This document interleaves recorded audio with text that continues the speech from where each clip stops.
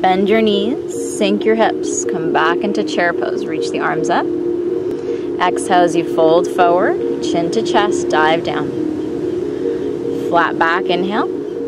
Take a big step back with your right foot. Come into a low lunge again. Right knee drops. Inhale, both arms up. Release the back toes. Bring your hands together at the heart and start working a prayer twist to your left. Drop that right elbow outside the knee and look up over your left shoulder. So especially with twists, it's a little bit harder to breathe in twists, but the more you make it a point to take a full breath in, the more space you're going to find.